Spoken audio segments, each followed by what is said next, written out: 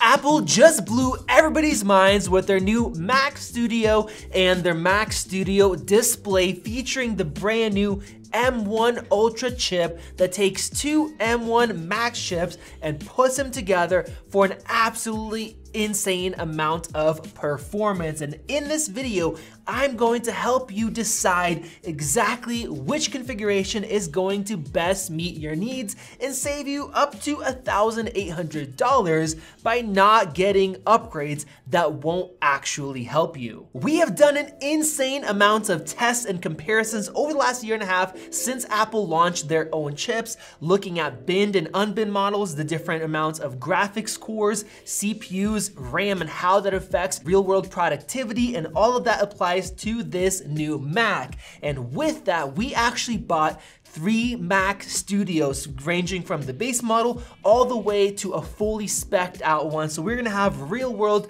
comparisons showing you the data soon. So if you guys wanna see that, make sure you guys click subscribe down below and help us reach our goal of 1 million subscribers. With all of that said, let's jump in, and I'm gonna start out with the new Apple Studio display. People have been waiting for this display for 8 years now, and I'm so happy that Apple priced it at $1,600 instead of something more expensive. Now that is still very pricey, but compared to LG's Ultrafine 5K that came out 6 years ago and that still sells for $1,300, this is a much better display. Now when we go into it, there are not that many options. The first one is choosing between standard glass or the nano texture glass. Now this upgrade is only $300, where it used to be a $500 upgrade on the iMac or $1,000 on the Pro Display XDR. But with that said, I still would not buy it unless you know that you have a ton of reflections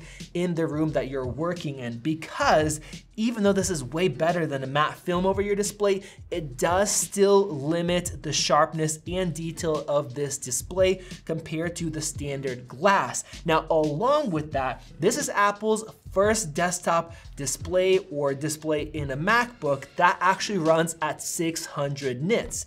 The Pro Display XDR for standard non-HDR content runs at 500, as does this new 16-inch MacBook Pro, the 14-inch MacBook Pros, the iMacs, all of those. So that extra 100 nits is also going to combat any reflectivity. Now, the next choice that you get is the stand. For an extra $400, you can upgrade to a hinged display that allows for adjustment in height. Now that stand that is similar looking to this with the Pro Display XDR that I have is $1,000, but what you have to make sure that you don't miss is that this does not allow for rotation or removal or anything like that. So that price is just for height adjustment. And if you look at this image, the display is much closer to you if you have it kind of in that normal range compared to being tucked further back. And that is something that can be a pain with a lot of desks. So for $400, I don't think it's worth it. You can always get one of those little stands to lift it up, or maybe even put it on your Mac Studio if it fits on there. Moving on to the Mac Studio, we are greeted with a couple options right out of the gate. And one thing that you guys have to know is that it doesn't matter which one you choose other than the base storage. So this $4,000 option, literally twice as expensive. We've never seen such a big jump. It right away doubles your RAM and your SSD. So if you're somebody that doesn't need a terabyte of SSD, let's say you use a server, then you can go with the base model and then upgrade the components that you need. Now with that said, with this Mac, this is one of the few times where I would suggest for people to spend more money on storage. In the past, I always said, hey, buy an external SSD or hard drive. Don't waste too much money on storage here. But this time, because Apple is using the fastest SSDs on the market and their prices are the same, you are actually getting a killer deal spending a little bit more money and going up to say a 1 terabyte SSD or a 2 terabyte. Even the 4 terabyte isn't that bad, because if you look at external SSDs to buy something with that capacity, they're not cheap at all, and the speeds are gonna be much, much slower, sometimes even up to 7 times slower than getting running it internally. So if you're somebody that works off of your system without a server,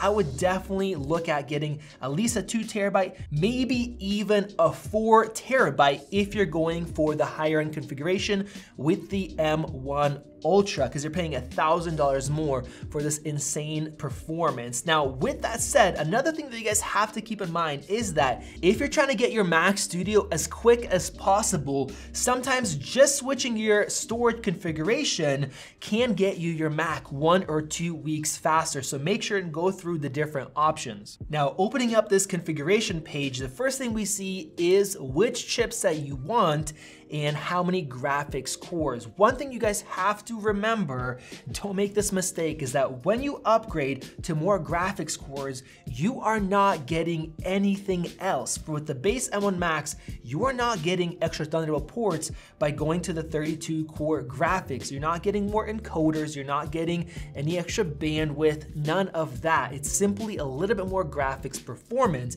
And a lot of times when we're doing real world tests, especially with these high-end M1 Max chips, we are not that limited by the graphics performance. It's only a little bit of people actually that are out there by getting limited by that. Apple has so much dedicated hardware that speeds up specific things that a lot of times it's other things like the encoders or decoders.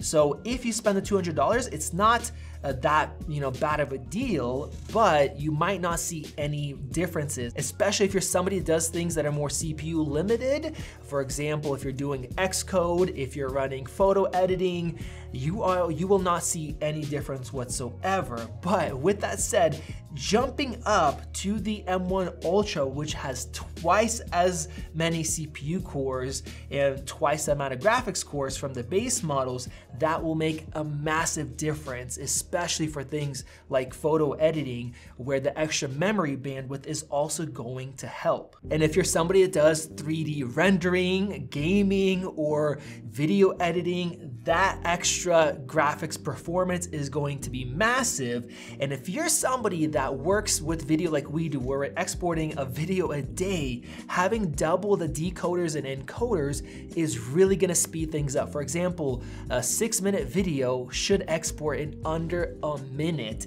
if you go with the M1 Ultra. Now, here's another huge mistake that I want a lot of you guys to pay attention to. This M1 Ultra with 64 graphics cores instead of 48 is $1,000 more.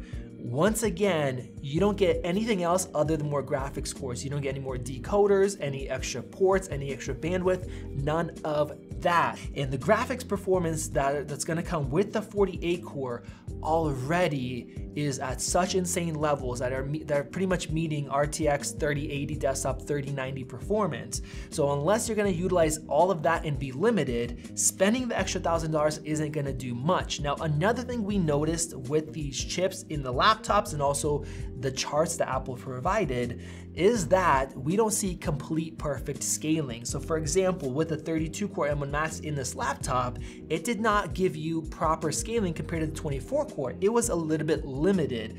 And the same thing could potentially happen here. If the M1 Max model, it runs at 60 watts, you double the GPU cores. If you're going to the 64 core model, we're not seeing doubling as far as wattage in their charts, meaning that we could have a little bit of limitations in terms of power usage and performance. So I would really question if you need the extra graphics cores. I think most people do not. And the M1 Ultra with 48 core is going to be the sweet spot, both in terms of performance and cooling in that pretty small chassis. Now let's go ahead and talk about memory. So you have the option of 32 or 64 with M1 Max, or 64 and 128 with the M1 Pro. Now, with our laptop videos, we compared 32 to 64, and I threw everything at it. Windows virtual machines, video editing, photo editing at the same time, and we saw pretty much no difference between 32 and 64 using it in scenarios that nobody would ever use them. And here, going up to 128 is just insane. If you don't believe me, go watch that video, see how well this Apple Silicon with the unified memory works in macOS, and think for yourself, do you need 128? It's an $800 upgrade if you already are getting the 64.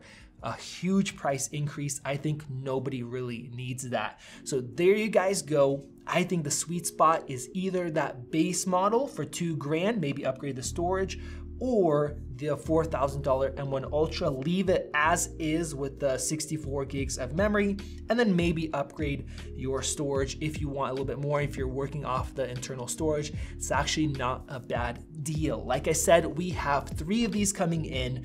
We will be doing some detailed real world comparison videos showing you guys the wattage, the frequency, if there's any slowdowns, fan noise, performance, all of that. So make sure you guys click that circle above to subscribe. Check out one of those great videos over there, including the deep dive into the M1 Ultra chip. This has been Max, and I will see you in the next video.